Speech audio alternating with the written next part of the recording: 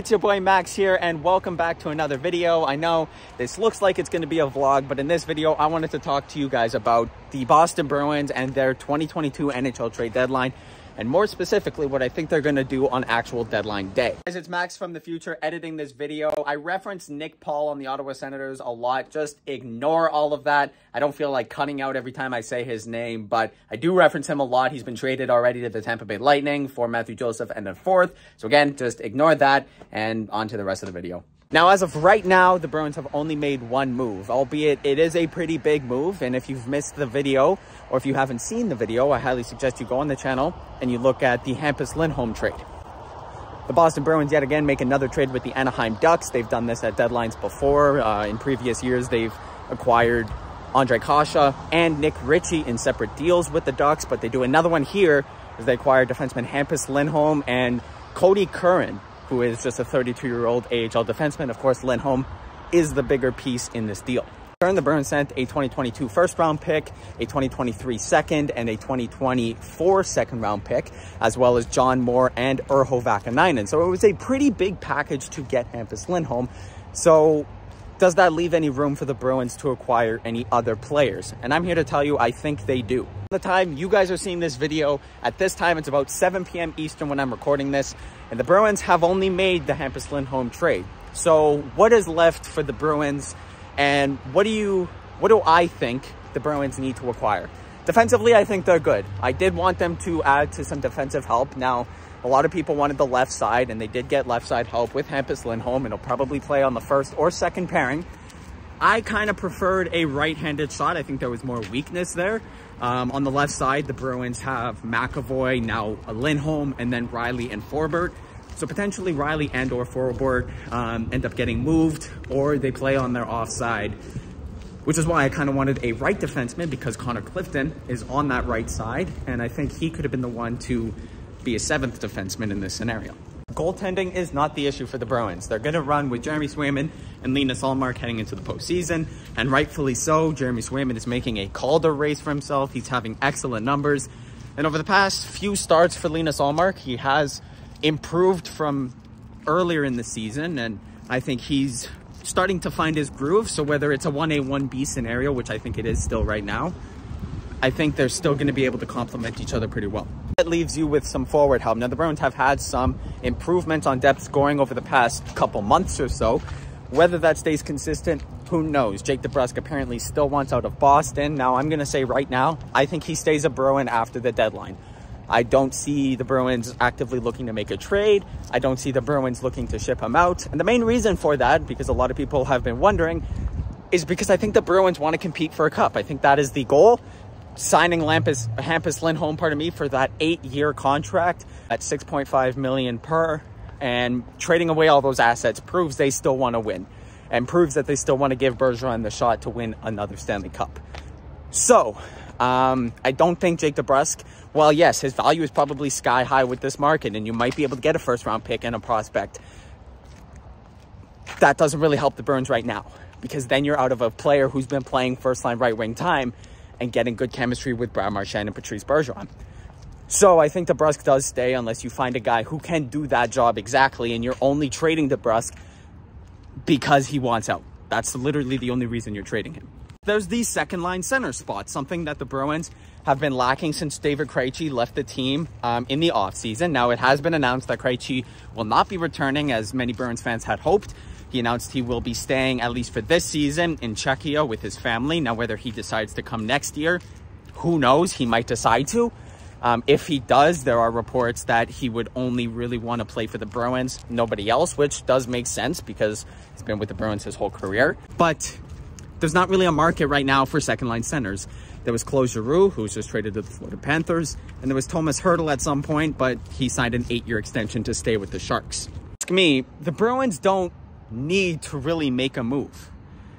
I don't see any of the available players that are on the board, considering the assets the Bruins have and would have to give up. I don't think there's any trades that really put you past Toronto, Tampa, or Florida. If you're asking me honestly, I really don't see a need to make any more trades.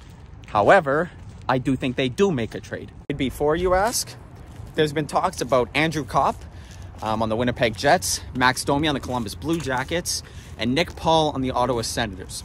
All three of those guys are kind of middle six. Nick Paul is maybe more of a bottom six type player.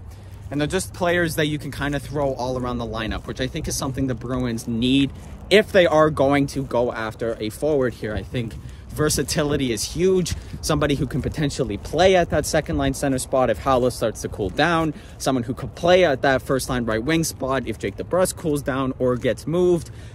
And potentially that player is an Andrew Copp. Now, I do think Copp's price is going to be a little bit higher than a Max Domi or Nick Paul. But even a Nick Paul trade, you know, the Bruins made a trade with the Senators last year for Mike Riley for a third-round pick. And there could be a possibility. You know, the Senators just traded a third-round pick to get Travis Hamonic, so they might be wanting another pick back. The Bruins could send like a middle-round pick, potentially a third and a fourth or something like that. I don't know. I'm just spitballing here.